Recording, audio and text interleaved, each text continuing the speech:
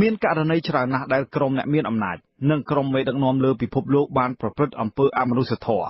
និងអំពើអយុត្តិធម៌ទៅលើពលរដ្ឋស្លូតត្រង់ទៅលើក្រុមដែលមានទស្សនៈផ្ទុយពីខ្លួននិងទៅលើក្រុមដែលហ៊ានតវ៉ាហើយក្រោយមកត្រូវតុលាការកាត់ទោសវិញម្ដងជាក់ស្ដែងដូចជាលោកសាដាមហ៊ូសេនអតីតប្រធានាធិបតីប្រទេសអ៊ីរ៉ាក់កាលពីខែវិច្ឆិកាឆ្នាំ2006ត្រូវបានតុលាការនៃប្រទេសនេះកាត់ទោសប្រហារជីវិតពីបទឧក្រិដ្ឋកម្មប្រឆាំងមនុស្សជាតិពេលនោះលោកសាដាមហ៊ូសេននិយាយថាការកាត់ទោសរបស់លោកជាការកាត់ទោសដោយអយុត្តិធម៌ហើយបានប្តឹងឧទ្ធរទៅលើករណីនេះប៉ុន្តែត្រូវបានតុលាការបដិសេធចំណែកមេដឹកនាំផ្ដាច់ការរបស់ប្រទេសលីប៊ីដ៏ល្បីល្បាញដែលគេស្គាល់ថាជាស្ដេចលើស្ដេចនៃតំបន់អាហ្វ្រិកលោកមូម៉ាហ្កាដាហ្វីបាននិយាយពាក្យចុងក្រោយមុនពេលគេបាញ់សម្លាប់ក្នុងឆ្នាំ2011ថាសូមទុកជីវិតឲ្យខ្ញុំផងហើយថាតើខ្ញុំបានធ្វើអ្វីខុសលោក Gaddafi ឡើងក្តោបក្តាប់អំណាចតាមរយៈការធ្វើរដ្ឋប្រហារក្នុងឆ្នាំ1969លោកបានសម្លាប់ជីវិតមនុស្សដែលហ៊ានរិះគន់និងប្រឆាំងនឹងលោកតាមរយៈការព្យួរករនៅទីសាធារណៈឬបាញ់ចោលតែម្ដងក្នុងរបបដឹកនាំរបស់លោកបានសម្លាប់អ្នកទោសនយោបាយចំនួន1200នាក់ងាកមកប្រទេសកម្ពុជាវិញជាក់ស្ដែងគឺករណីលោកហេងពៅអតីតស្នងការក្រុងភ្នំពេញដែលល្បីល្បាញខាងសម្ដីផ្អែមសម្រាប់មនុស្សឆៅនោះបានស្រែកតវ៉ាថាការកាត់ក្តីលើរូបលោកដោយតុលាការក្រុងភ្នំពេញកាលពីឆ្នាំ2006ពីបទចាប់ចម្រិតនិងសម្លាប់មនុស្សនោះថាជាការកាត់ក្តីដោយអយុត្តិធម៌ជាងនេះទៅទៀតមានមន្ត្រីរដ្ឋាភិបាលជាន់ខ្ពស់ជាច្រើនក្នុងពេលថ្មីនេះក៏ចេះប្រើពាក្យថាអយុត្តិធម៌ដែរនៅពេលមានការដោះដូរតំណែងដែលអាចប្រព្រឹត្តអំពើពុករលួយបានដែលភាសាសាមញ្ញហៅថាកន្លែងខ្លាញ់នោះមកកាន់តំណែងដែលមិនអាចរកចំណូលបានដោយអំពើសោកប៉ាន់នៅពេលនេះក្រុមមន្ត្រីជាន់ខ្ពស់ទាំងនោះក៏ចេះនឹកឃើញនិងទាមទាររកពាក្យថាយុត្តិធម៌ដែរអ្នកខ្លាំមើលជាច្រើនសង្កេតឃើញថាពាក្យថាយុត្តិធម៌ហាក់លែងសូវមានន័យទៀតហើយនៅពេលមេដឹកនាំនៃប្រទេសមួយឬក្រុមមួយដែលមានអំណាចហួសព្រំដែនអមដោយការត្រេកត្រអាលស្រមៃហួសថាប្រទេសឬក្រុមនោះឬតួនាទីនោះជាកម្មសិទ្ធិផ្ដាច់មុខរបស់ខ្លួនម្យ៉ាងទៀតពាក្យថាយុត្តិធម៌ហាក់មិនសូវមានប្រជាប្រិយភាពទេក្នុងប្រទេសដែលមេដឹកនាំត្រួតត្រាលើបណ្ដុំអំណាចធំៗរបស់រដ្ឋទាំងអស់ដូចជារដ្ឋសភាព្រឹទ្ធសភាតុលាការយោធានិងនគរបាលមន្ត្រីជាន់ខ្ពស់របស់រដ្ឋាភិបាលកម្ពុជាក៏ធ្លាប់បាននិយាយនៅតាមទីសាធារណៈថាយុត្តិធម៌ក្នុងសង្គមអាចមានទៅបានលុះត្រាតែមានលុយពីព្រោះកាលណាមានលុយគេអាចជួលមេធាវីពូកែឲ្យជួយការពារក្តីដើម្បីរកយុត្តិធម៌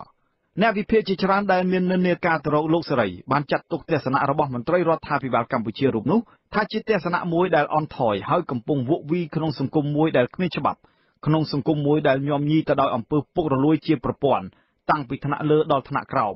និងក្នុងសង្គមមួយដែលតុលាការគ្រាន់តែជាកូនអុករបស់មេដឹកនាំទុកគ្រាន់តែគំរាមជនស្លូតត្រង់ប៉ុណ្ណោះទោះបីជាយ៉ាងណាក៏ដោយលុយមិនប្រកាសថារកយុត្តិធម៌បាននោះទេប្រសិនបើតុលាការនៃប្រទេសមួយមានឯករាជ្យភាពច្បាស់លាស់បើក្រឡេកមើលការដឹកនាំបែបប្រជាធិបតេយ្យនៅសហរដ្ឋអាមេរិកវិញរហូតមកទល់ពេលនេះមានមេប៉ូលីសអភិបាលរដ្ឋអភិបាលក្រុងក្នុងប្រទេសមហាអំណាចមួយនេះបានធ្លាក់ពីតំណែងច្រើនសឹងរាប់មិនអស់ទៅហើយដោយសារតែជាប់ពាក់ព័ន្ធនឹងការរំលោភអំណាចអំពើពុករលួយការបើកបរដែលមានជាតិស្រវឹងនិងរឿងអាស្រូវខាងផ្លូវភេទជាដើមជាក់ស្ដែងដូចជាករណីអភិបាលក្រុងញូវយ៉កលោក Elliot Spitzer បានលាចេញពីតំណែងភ្លាមក្នុងឆ្នាំ2008ក្រោយពីត្រូវបានគេរកឃើញថាមានជាប់ពាក់ព័ន្ធទៅនឹងរឿងអាស្រូវខាងផ្លូវភេទចំណែកលោក David Petraeus ឧត្តមសេនីយ៍ផ្កាយ4ខាងផ្នែកចារកម្មយោធារបស់អាមេរិកកាលពីឆ្នាំ2012បានលាឈប់ពីតំណែងរបស់លោកក្នុងករណីស្រដៀងគ្នានេះដែរដូច្នេះពាក្យថាយុត្តិធម៌គឺអាស្រ័យទៅលើច្បាប់និងកាតព្វកិច្ចនយោបាយរបស់មេដឹកនាំដែលខំប្រឹងប្រែងរកសច្ចភាពនិងភាពត្រឹមត្រូវជូនសង្គមប្រសិនបើមេដឹកនាំនៃប្រទេសមួយគ្រាន់តែបង្កើតច្បាប់ទុកគ្រាន់តែបំពេញអំណាចផ្ទាល់ខ្លួនដើម្បីធ្វើជាឧបករណ៍បំបាក់ស្មារតីក្រុមអ្នករិះគន់នោះពាក្យថាយុត្តិធម៌ក្នុងបរិបទបែបនេះទំនងជាខ្លាចលែងហ៊ានអើតមុខក្នុងសង្គមដោយសារតែនីតិរដ្ឋភាពជាអ្នករុញច្រានយុត្តិធម៌ចូលទៅក្នុងជ្រោះនៃការរំលោភអំណាចដ៏សែនជ្រៅការរកយុត្តិធម៌គឺជាការរកការពិតគឺជាការបែងចែករវាងខុសនិងត្រូវរវាងសនិងខ្មៅរវាងអាក្រក់ឬល្អដូច្នេះយុត្តិធម៌និងការពិតគឺត្រូវធ្វើដំណើរជាមួយគ្នាដែលមិនអាចខ្វះបានប៉ុន្តែពាក្យថាការពិតនេះតែងជាសត្រូវដ៏ធំបំផុតរបស់រដ្ឋាភិបាលអ្នកប្រាជ្ញជាច្រើននិយាយថាដើម្បីឲ្យសង្គមមួយរស់នៅប្រកបដោយសុខដុមរមនាមានយុត្តិធម៌និងមានការគោរពសិទ្ធិគ្នាទៅវិញទៅមកទៅបានលុះត្រាសង្គមនោះមានច្បាប់ទម្លាប់ត្រឹមត្រូវមានប្រព័ន្ធយុត្តិធម៌ដ៏ឯករាជ្យនិងមានតុល្យភាពអំណាចច្បាស់លាស់គឺអំណាចទាំង3ដូចជាអំណាចនីតិបញ្ញត្តិប្រតិបត្តិនិងតុលាការត្រូវនៅដាច់ពីគ្នា ហើយជាងនេះទៅទៀតត្រូវមានការកំណត់អាណត្តិរបស់មេដឹកនាំឲ្យបានជាក់លាក់ដើម្បីទប់ស្កាត់ការកាន់អំណាចប្រកបដោយភាពផ្ដាច់ការ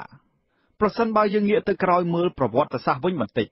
ក្រុមមេដឹកនាំមួយចំនួនក្នុងទ្វីបអឺរ៉ុបក្រោយពីសង្គ្រាមបញ្ចប់ទៅអ្វីដែលសំខាន់ចំពោះមុខគឺការបង្កើតច្បាប់ហើយបន្ទាប់មកបង្កើតប្រព័ន្ធតុលាការឯករាជ្យសម្រាប់ជាក្តីរំពឹងរបស់ពលរដ្ឋចំណែកបរិបទកម្ពុជាវិញអស់រយៈពេលជាង20ឆ្នាំមកហើយច្បាប់សំខាន់ដើម្បីដំណើរការប្រព័ន្ធតុលាការប្រកបដោយភាពឯករាជ្យដូចជាច្បាប់ស្តីពីឧត្តមក្រុមប្រឹក្សានៃអង្គចៅក្រមច្បាប់ស្តីពីលក្ខន្តិកៈចៅក្រមនិងព្រះរាជអាជ្ញានិងច្បាប់ស្តីពីដំណើរការប្រព្រឹត្តទៅនៃអង្គតុលាការនៅមិនទាន់អាចបង្កើតបាននៅឡើយសង្គមស៊ីវិលជាតិនិងអន្តរជាតិវាយតម្លៃថាប្រសិនបើច្បាប់ការពារអព្យាក្រឹតភាពនិងឯករាជ្យភាពរបស់តុលាការនៅតែអវត្តមានហើយមន្ត្រីតុលាការភាគច្រើនសុទ្ធសឹងជាសមាជិករបស់បកកណ្ដាលអំណាចនៅតែមានឥទ្ធិពលក្នុងកិច្ចការខាងផ្នែកយុត្តិធម៌ដដែលនោះយុត្តិធម៌ពិតប្រាកដនៅកម្ពុជាគ្រាន់តែជាសុបិនប៉ុណ្ណោះខ្ញុំតាំងសារ៉ាដាវិទ្យុអាស៊ីសេរី